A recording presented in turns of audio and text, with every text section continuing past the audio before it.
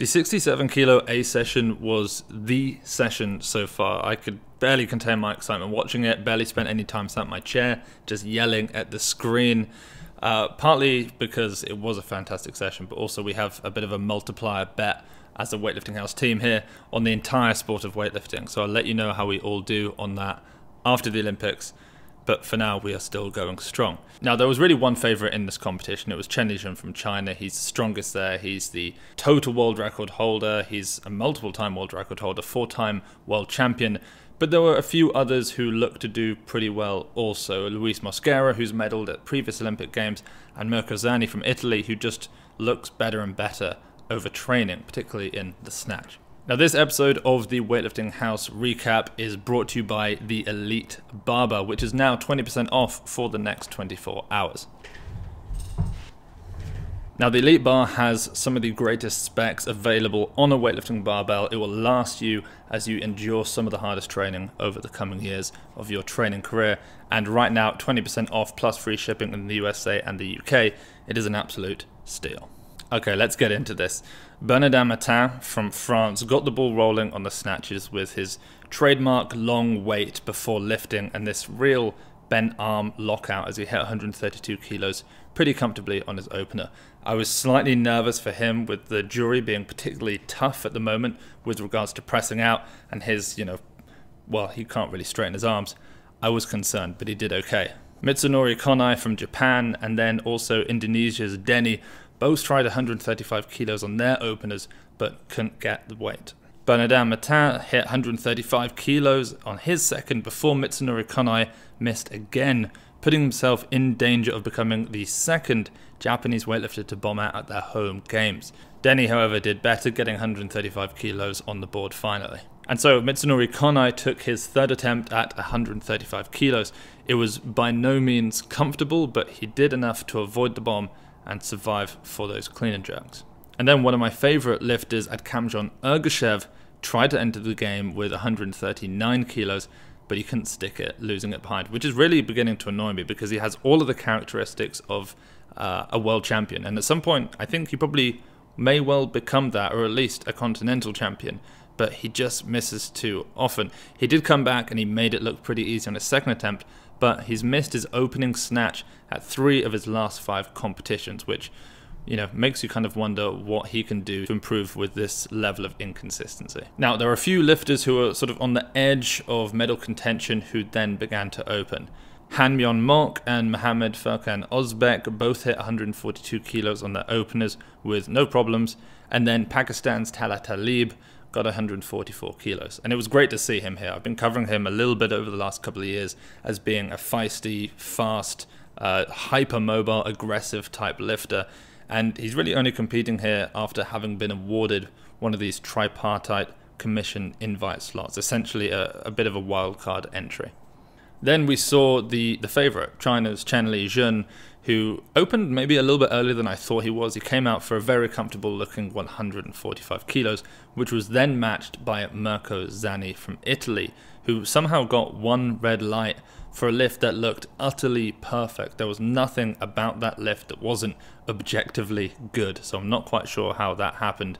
They both then selected 150 kilos for their second attempt and waited for others to take some lower lifts.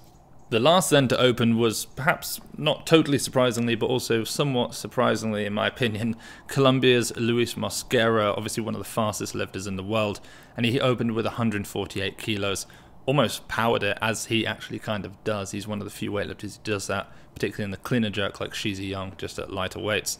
And he made it look like there was plenty more in the tank there after that 148. Han Myung-mok then tried 149, but he clerked it, so he pulled and didn't end up going under. And now came 3 attempts in a row at 150 kilos from Chen Lijun, Mirko Zanni, and Talat Talib. That's China, Italy, Pakistan. And Chen Lijun went first and looked like he had it, but there was some rotation at the bottom position, and so he lost it, which kind of just comes with the training age that he has. I mean, he won his first World Championships in 2013, and there's a little bit of a rotation in that bottom position. Mirko Zanni missed as well, perhaps due to the 10-15 minute wait that he had to take in between his opener and second. But then Talat Talib, who'd made 2 lifts at that point, stepped up and absolutely nailed 150 kilos. kissing the platform in celebration afterwards, also basically kissing the platform with his butt because he went so damn low on that lift. Mirko Zanni came out on his third attempt at 150, which he unfortunately missed, leaving just Chen Li-jun and Luis Mosquera still lifting.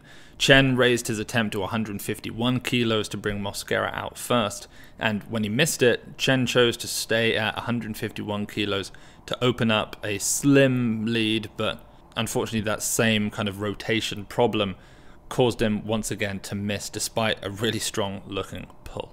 And so Mosquera had a chance to take the lead for himself. If he made this lift at 151, he'd be 6 kilos above Chen Li-jun. I mean, Chen Li-jun has been a world record holder in the clean and jerk. He's incredibly strong, so this would be tremendously helpful.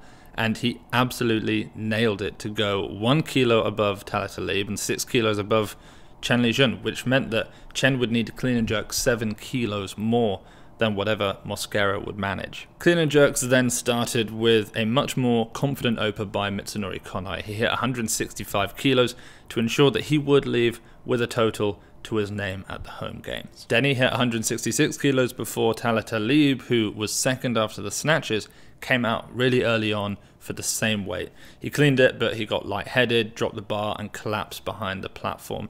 And it's just this harsh part of weightlifting that in this situation, the athlete often has to come back with very little time and attempt the weight again after just a couple of minutes. But Talat Talib showed a lot of strength, internal fight, great heart to do that, and this time he did manage to nail the jerk.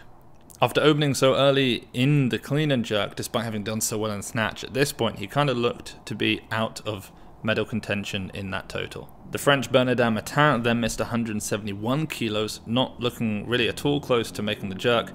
He then missed it again, so he went up to 172 kilos to buy some recovery time. And for those of you who've seen him, you know he has some of the most extraordinary femur, or extraordinarily short femurs, long spine, a really pronounced weightlifting physique, almost more exaggerated even than someone in this category like Adkamjon Ergashev, which means that he ends up finding the pull particularly difficult, barely pulls it, gets up just, and then he's got this wonderful re-rack of the jerk before he goes up overhead. Mirko Zanni was up next with 172 kilos, which he got overhead, but then had to wait while the jury reviewed it. They eventually took the lift away from him for oscillation, deliberately bouncing the bar kind of in between the clean to aid for the jerk, which is of course an infringement that's not given very often, but is still part of the rules. Mitsunori Konai then gave us one of the most epic saves ever. He staggered around the platform with the bar overhead for what seemed like an absolute age before stabilizing. The jury considered then taking it away from him, which would have been brutal because he fought so hard and it was a totally deserved lift, and to the relief of all of us watching, he got to keep that 172.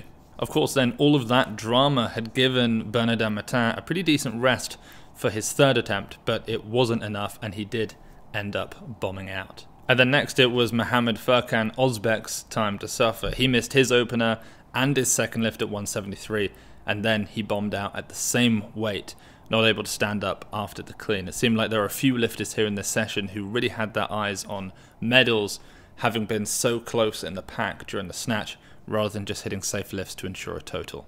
Now for all of this time, Talat Talib was still sitting in a medal position, but Han Myung-mok made a hard-fought 174 to finally overhaul him. Chen Li-jun then came out early, despite needing to put forward an enormous clean and jerk to guarantee a win, having only snatched 145 compared to Mosquera's 151. He came out with 175, and despite not catching the bounce, it did actually look very easy. The pull was light, the stand was quick, and the jerk was an absolute piece of case. I still maintain he is the most jacked Chinese weightlifter out there. Luis Mosquera then came out and matched that to maintain his gold medal position, forcing at that point that Chen Li-jun was going to need at least 182 in order to make his lift. The world record of 188, his best in that category of 187, so he knows he can do those kind of numbers if he needs to. Mirko Zanni, having missed his 172, then came out and missed 177 before taking it again and hitting it. This time the jury did not interfere and he kept the lift. And that put him temporarily in the lead and with a hope of a medal. Han Myung-mok then tried to take the place, but he couldn't manage 178. And so this is where things then got particularly exciting. Luis Mosquera took 180 kilos, which of course would force Chen Lizhen to make 187. No doubt thinking this would be enough to keep Chen at bay, but he couldn't get under the jerk. He then came out for it again, got it overhead, and he powered this one. He power cleaned 180. He got it overhead, and then without having a down signal, he dropped the bar. And so he got red lights, but his coaches appealed and he was awarded the lift. We can only kind of assume from our positions watching that there was some kind of technical problem with the down signal, because you could see him make this lift and he held it for a second or two and then dropped it and then looked at the judges confused, walked off, waited, looked terrified that he might have lost his opportunity to win this Olympic Games. And then finally you saw the moment when he found out the lift did count and he just leapt in the air. It was a magical moment. And of course it meant that Chen Lizhen would now need 187. But before the main event, Adkamjon Ergashev still had 2 lifts to try and claim a medal. He cleaned 184 kilos but couldn't keep his knee off the platform on the jerk. He went very low. He tried again on his 3rd attempt, but this time he couldn't even clean it, meaning that Italy's Mirko Zanni would claim a medal. And so, having taken only 1 attempt so far, Chen Lizhen jumped from his 175 all the way to 187. This was needed to overhaul Luis Mosquera and claim the gold. The pull was strong, he stood up the clean easily, and then the jerk was an absolutely brutal display of strength. It looked as though that 12 kilo increase was just trivial to him. He showed the other lifters that no matter how hard they tried, he would come in at the end to claim what is his. As the saying goes, snatch for show, clean and jerk for dough. He turned up, he was the strongest. Chen Lizhen is the Olympic champion finally. And so in gold medal was Chen Lizhen with 332 kilos in the total. In silver, Luis Mosquera with 331. And in bronze with 322, we had Mirko Zanni from Italy. It was very tight. After that, we had a 321 and a 320. A phenomenal session for the 67s. Guys, don't forget that for the next 24 hours, the Elite Barbell is discounted by 20%, plus free shipping if you live in the UK or the USA. We do, of course, ship to most other places. I'll put a link to that down below. It's 10% off everything else. Hugely appreciate you tuning in, and we'll catch you all tomorrow for the women's 55s.